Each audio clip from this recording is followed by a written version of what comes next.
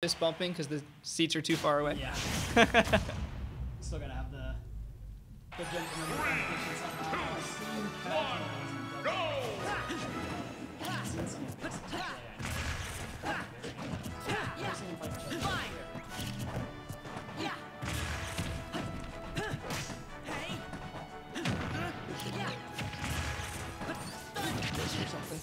Alright, we got quick damage. Baesik doing a nice job getting start, but obviously Sora, as we saw in the last game, can rack up damage with those combos, and a nice job just waiting it out and using the hero spin. Ooh, good side B out of Deathspade, and that's something I've noticed Deathspade very good at, is just knowing when to side B to catch characters and when to use it as more of a getaway or recovery option.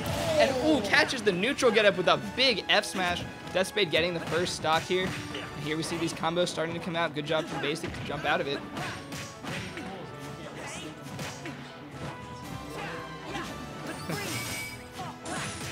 Oh, and a nice job catching the mash out of the freeze in with the nair.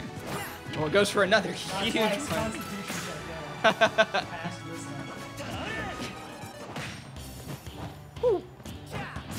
Tried to catch something big, but instead get caught by the hero spin. Gonna take that stock to even it at 2 here, but Baesik all the way up at 94. Gonna need something big here, but obviously knowing those link combos.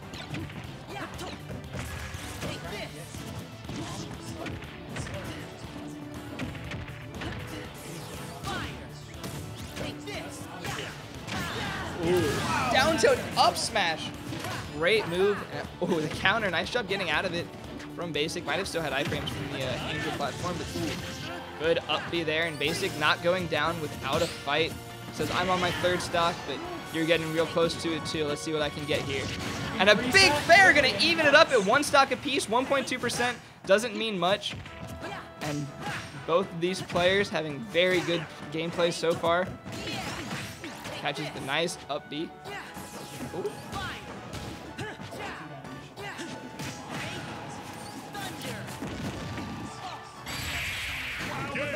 What happened there? I am not sure. It might have been the edge of the thunder that set it off. I honestly have no idea. I didn't think you could trigger Link's remote bomb the whole time. I thought only Link could trigger it. Some, I believe like flame moves and moves that are like fire properties can set it off. I'm not sure. Maybe Baesik was trying to use it for bomb recovery. I could be totally wrong. It didn't look like he dropped it. But ooh, we are seeing the Bayonetta with the Yeetus fan tag. Shout out Yeetus, Bayonetta Kazuya player from St. Louis. Nice. 3, 2, 1, go!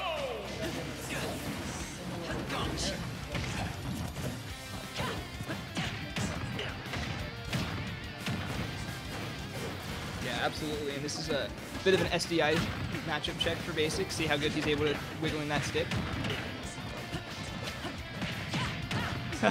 Absolutely. And Deathspade, you know, that last game ended up getting pretty close towards the end, a little scary. So figured he'd try and switch it up, see how much that matches. And the late hit from that F smash is going to take it. Kind of surprising there. Getting big combos here. Deathspade only at 26%, has already lapped Baesik in percent, but the last game was looking very similar, and Baesik was able to bring it back very, very nicely. So we'll see if he's able to carry this momentum here. Already doing a good job of keeping Deathspade out. That nair gonna hit. Here comes those free flow combos, and a nice job from Baesik to get out of it. So low behind the stage, accidentally side Bs. I believe he was going for a bomb there.